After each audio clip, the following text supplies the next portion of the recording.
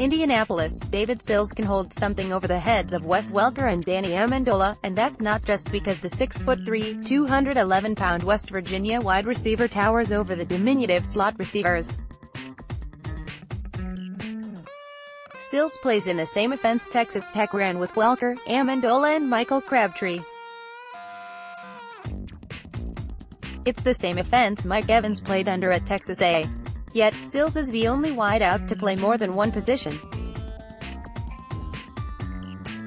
Normally in our system, they play one. Former West Virginia offensive coordinator Jake Spavital, how head coach of Texas State, told NESN.com over the phone.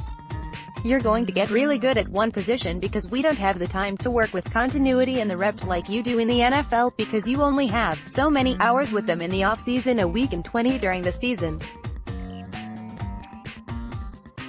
So, Sills was a guy that if we had people struggling, we could move that kid all around. And that just shows you what we thought of him, what former West Virginia head coach Dana Holgorsen thought of him, because we never allowed that to happen. The story of Sills is fairly well told. He was recruited to play quarterback at the University of Southern California before he even hit high school. He suffered a knuckle injury in high school, and after developing a hitch, his throwing motion was never quite the same. But his ability to read defenses still set him apart, so he wound up as a quarterback at West Virginia. During his freshman season, former West Virginia wide receivers coach Lonnie Galloway knew quarterback wasn't where Sills was going to make his way onto the field. "I would always mess around with him and be like, hey," because he'd catch balls and stuff after practice, Galloway said. "I'd be like, man, you need to come over here and play with me," and he was like, "Nah, coach, I'm not going to do it," and I was like, "Hey, if you want to play, I'm not saying you can't play quarterback, but you need to come over here and play some receiver for me." That went on for a while. In week 2 of Sills' freshman season, he started playing scout team wide receiver. Holgorsen texted him 4 weeks later on the Thursday before West Virginia's game against Oklahoma State and asked him to play receiver. Sills boldly turned his head coach down, because he didn't want to burn his redshirt season. Fast forward 1 week, and Holgorsen was a bit more forceful. Sills acquiesced, and he caught 2 passes for 64 yards and a touchdown against Baylor and 3 catches for 42 yards against TCU. He had 7 receptions for 131 yards with 2 scores overall as a freshman. But he still was scratching that itch to play quarterback, and it wasn't going to happen at West Virginia. So, he went off to El Camino College for a year, slept on the couch of high school teammate, and played quarterback. And with no substantial offers, Sills came back to his true calling, where he was 100% in on playing receiver, according to Spavital. "That's something that I give credit to the kid, because everybody is always very comfortable with where they're at," Spavital said.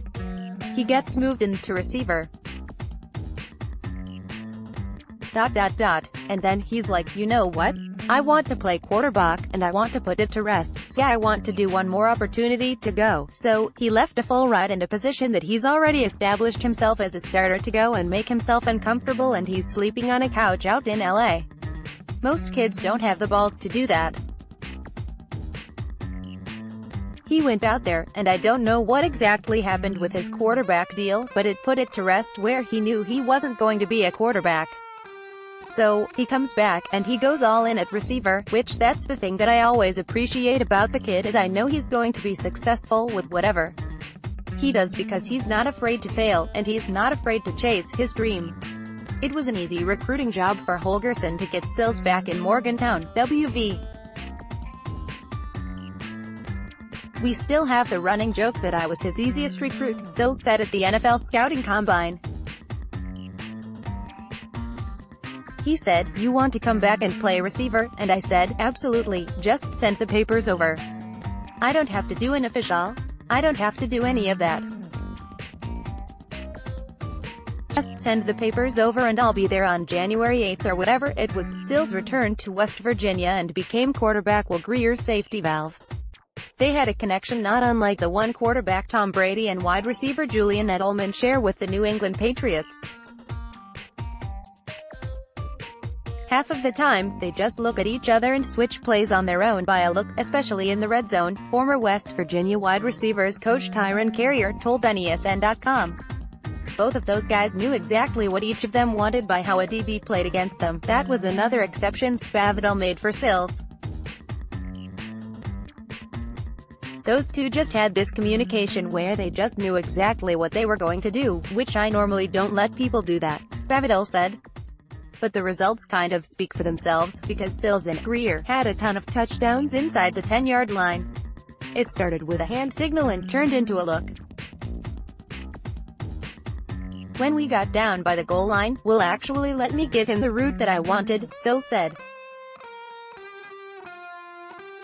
So, we really did a slant or a fade. But I would stick a finger behind my back and I would go either one or two. One was slant, two was fade.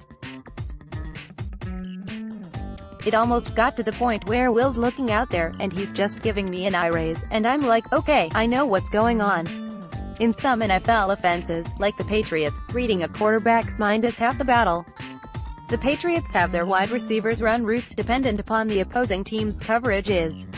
If the defense is in man, you run one route. If it's in zone, then you find a hole, sit down and wait for Brady's throw. It would be tough to find a wide receiver in the 2019 NFL draft class better at reading an opposing defense than Sills. It showed up, Greer said at the NFL Scouting Combine. There were certain things where he would come to me and tell me what coverage they ran, which isn't normal. He just kind of understood the game. It was really cool to have a receiver that you could relate to on that kind of a level. He was always the guy who would come to me and be like, hey, I'm stacking on top of this.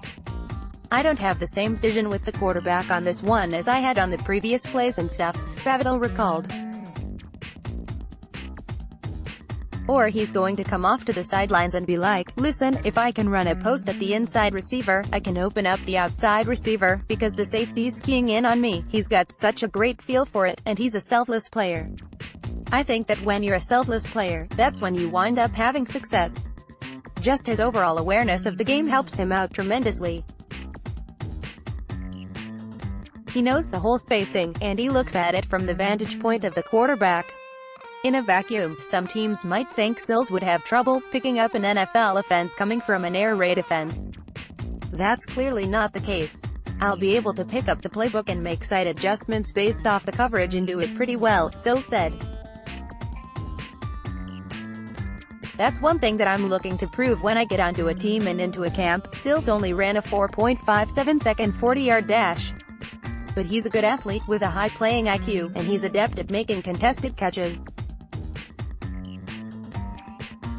He showed off his quickness with a 6.97-second three-cone drill, some explosion with a 37.5-inch vertical leap, and he'll be able to beat a defense just using his smarts. You look at him, and you're like, he's rangy, Spavital said.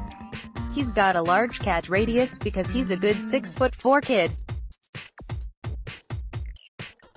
So, you sit there and you're like, alright, does he have the speed? He's a little skinny, so is he going to be able to get off press? And then you just watch how the kid works, and just how intelligent he is with the game where he can make himself get open. Sills is projected to be drafted in the 3rd or 4th round. There's an alternate universe out there where Sills doesn't hurt his knuckle and he and Greer are jockeying for draft position.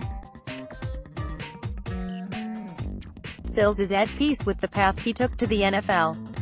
And his past at quarterback makes him a unique prospect for NFL teams who run complex offenses. Thumbnail photo via Reinhold Matade, USA Today Sports Images.